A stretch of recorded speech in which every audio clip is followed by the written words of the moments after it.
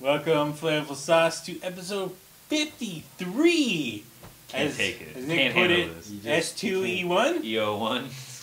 Nice, we did it, Buns. Episode 2 of season 1. Channel 1. That's not a channel. Yeah. Yes. Fuck this show. Whoa. Burn it to the ground. Yeah. I really hope there's like a cheesy fire.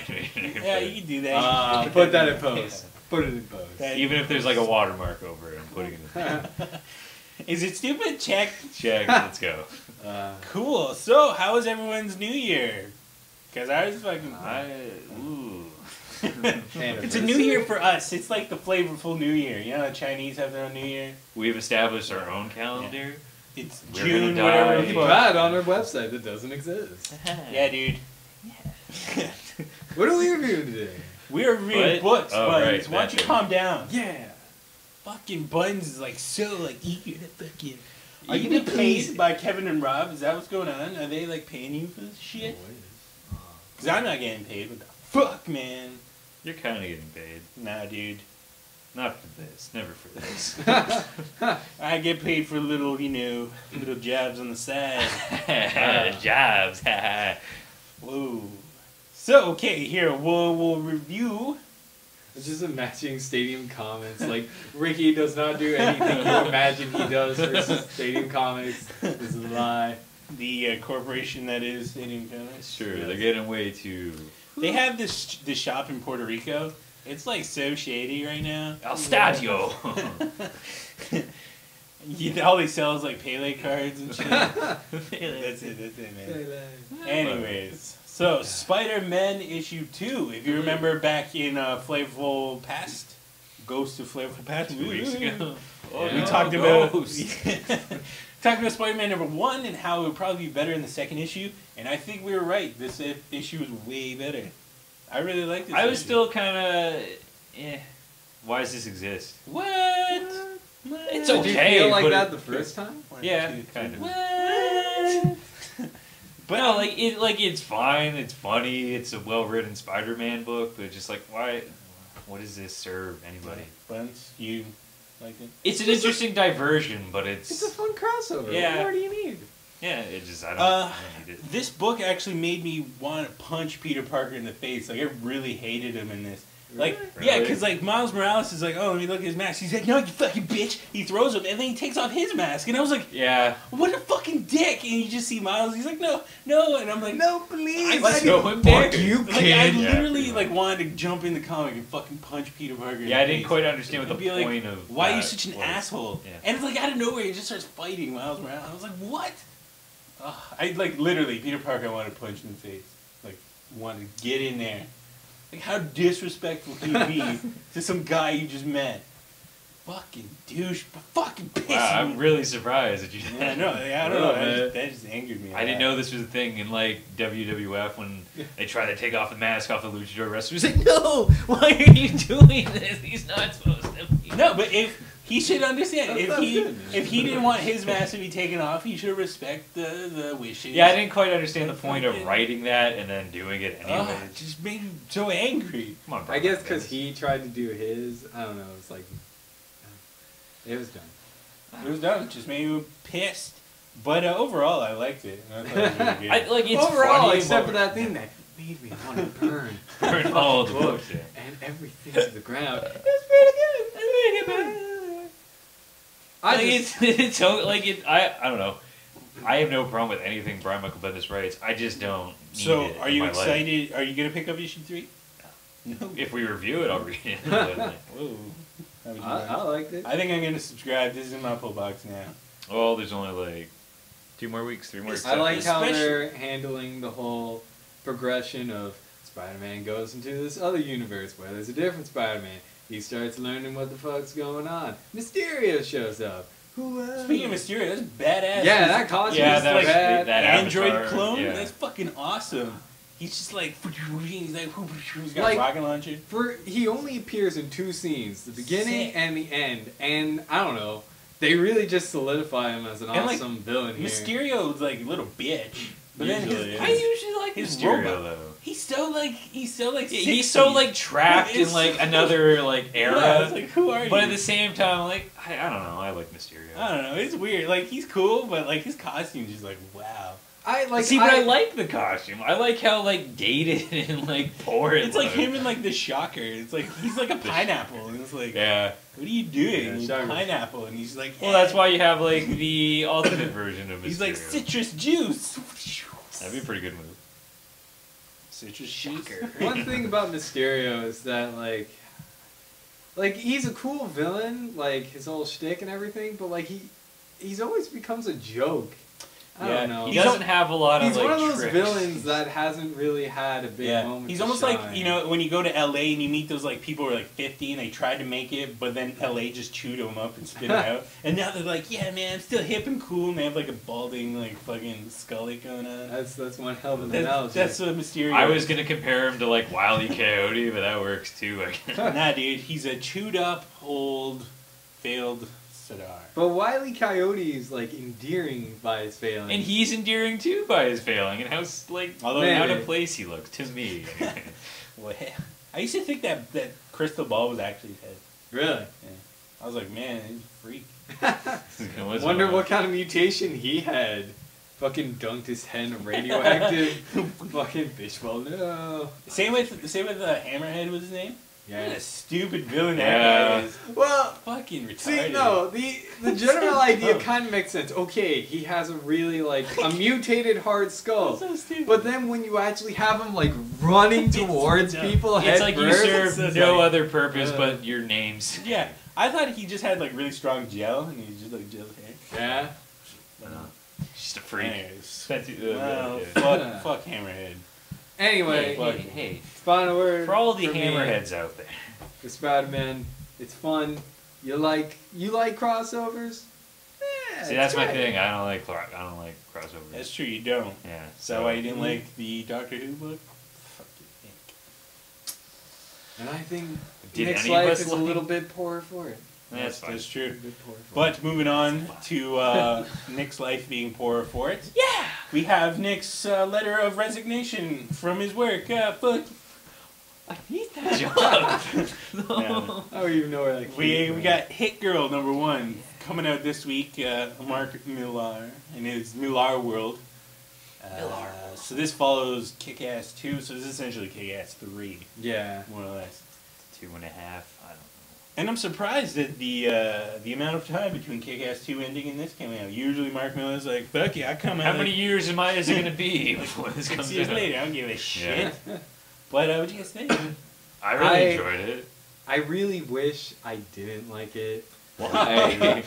Because A, the second one was pretty meh, Yeah. and B, it took forever for it to come out. Are you just afraid So to you get just your don't heart want, yeah, broken you just don't want to again? get your heart I broken. don't want to go Yeah. through that again, you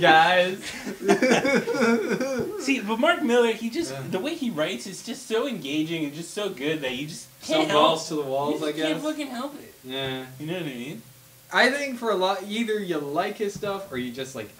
I think Why is he big? Why does anyone like him? I don't know. I don't understand. I think don't he's fucking contacted go a witch Angry doctor, and they've been enchanted a pen that he has that he writes with. Just write And- crazy shit Yeah, it's constantly. fucking crazy. Maybe he just shit. does a lot of drugs. Like I- Stephen King. I doubt that. Who knows? So obviously, by the title, it focuses on Hit Girl. How do you think about that? I like. I think Hit Girl is like the most interesting character Mhm. in the Yeah, fucking sure. entire series, so it's great Yeah. that they And focus unlike all the other cool side characters in like other books, she's actually able to carry it herself yeah. because there's so much to her that it's like.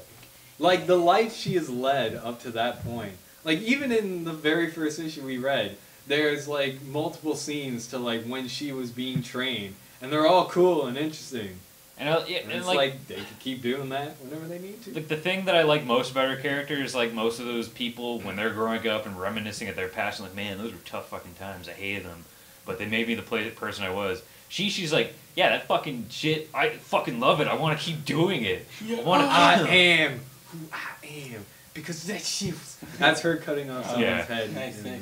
And I really like how this one shows her weakness, which is the other girls in the school, right? And well, she's just like, yeah, I should be a normal kid. Well, no, but there's that scene where she's at the grave and she's like, I can't handle this. These people are. I should be able to. I kill men with my bare hands, but I can't. The fuck? I don't understand. Yeah, which is good. Shows a little vulnerability, a little character development. Also shows sort of the what's the word I'm looking for here? The sort of ugliness to the situation she's lived. It's like, yeah, her dad trained her to be a superhero, but at the same time, she's like kind of completely like detached from normal. That's true. Yeah, from normal. Like she literally couldn't be a normal girl. No. And maybe that's kind of hindered her own social skills, like period. Like kind of stunted her growth a bit. It's an interesting thing to see. And John Romita Jr.'s stuff is like it fits this so well. Like when he was doing AVX like 1 to 5 or whatever, I was like, yeah, there's too many like specific characters he has to draw, and he's like, I can't do that. He's like, I can't handle it. But this, he's good in this. And just the coloring, I think, too. I don't know if you think the colors. Yeah. But it's so good. Everything about this book, fucking good. It's good. It's good. Yeah. Fuck it. Subscribe. Yeah, I probably will. I already subscribed like way before you douchebags. Feel good about that? I do actually, yeah. Sometimes I look at the subscriptions and I'm like, yeah, I'm better than all of these people because I'm buying everything. Yeah, dude. Yeah, dude. Well, some of us can't do that. I'm fucking so fucking hip right now because I bought this way before anyone else did. I knew it was gonna be cool. Yeah, dude, pretty much. Well, can you say you're the... Does it count if you buy like you're the only everything? person buying one thing in the store that nobody else gets? As long as it's good, yeah. So profit, yeah. Yeah, exactly. Yeah. Moving on to Nadabak. We have Niteowl, not written by Darwin Yeah, Cook. we're still doing it. We have Before Watchmen, Niteowl, not the Brian Azzarello book, which, by the way, is a little crazy. And not written by Darwin Cook. What? I thought they all were. Even Brian Azzarello one, still Darwin Cook. Yeah. This is J. Michael Straczynski, who did Superman Earth 1. Yeah. Yeah. He did other books. Superman Walks, did he do that? Or is that a great No, Prime did. Yeah. I think it was called. No, I just like saying The one where Walks. Superman just walks. Superman walks. Fuck it. So what do you guys think of this Before Watchmen? Like the first few pages of it, I wasn't as interested in it as like the other books where I was kind of immediately jumping into it. But like as it progressed and you started to get a little more into it, I kind of started to enjoy the book a lot. And I liked how this one shows you a lot more of the other Watchmen or the other people in the book. I'm like, yeah, that's good. You see Rorschach and Dr. Manhattan, and you're like, yeah, the gang's all together, yeah. I don't know if like that was the way I thought Rorschach and Niteowl would like team up. That was a little it was weird. just kind of I don't know. I thought that actually kind of made like perfect sense it to makes me. sense, but it's so like just okay. Yeah, it was almost like Rorschach saying, hey, friend, you want to be my friend? He's like, I guess. Yeah, but he does that by completely sneaking up on him in his own ship. And I think they overuse that harem thing. Harem. It's like, dude, he says it like every single sentence. It's like, whoa, man, chill out. I don't know. I think Maybe it's to Rorschach show did how use much that that Rorschach changed between now and then. His decrease in Herms. Yeah. He's become more He's social. actually becoming more human. He's by become being more a Night Owl. domesticated to human life because of Niteowl. You've changed me, Niteowl. I mean, hello.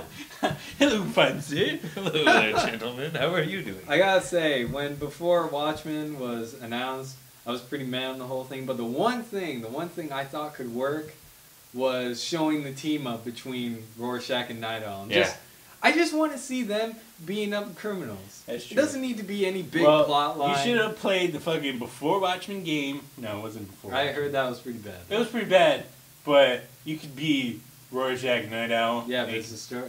Yeah, it doesn't matter. It's a story. Doesn't matter.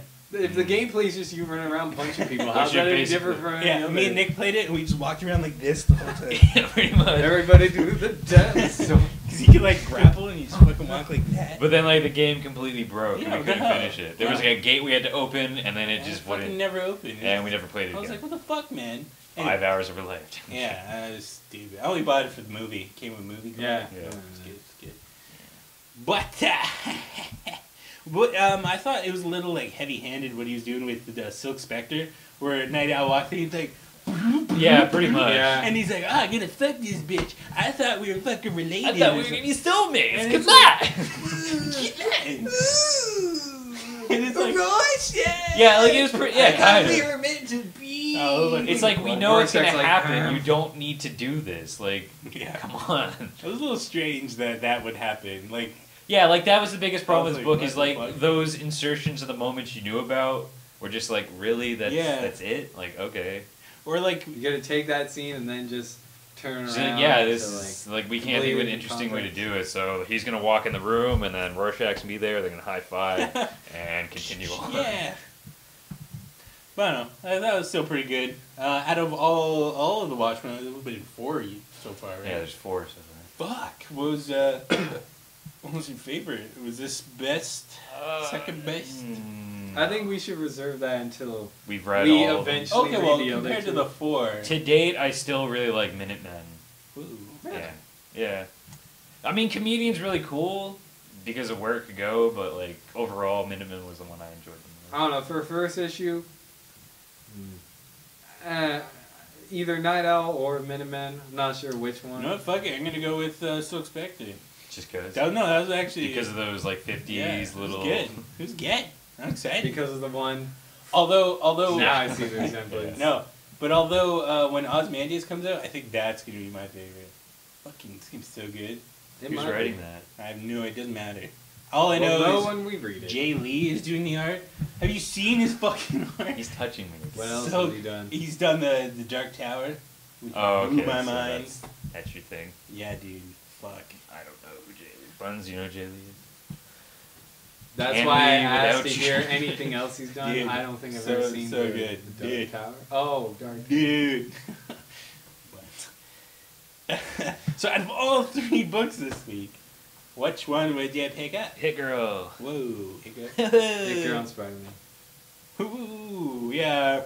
I'll go with Hit Girl first, then Spider-Man, then Niteowl. Hit Girl, Niteowl. But Niteowl and Spider-Man are really fucking close. That was a good impression, Rick. That was a good one. No, Good job, don't Rick. encourage. Yeah. Don't encourage this. Dude, 3 more. Yeah. Let me try one. Was that good? Did I do a good job? Come on, I'm good to critique. What the fuck? What are we doing about this?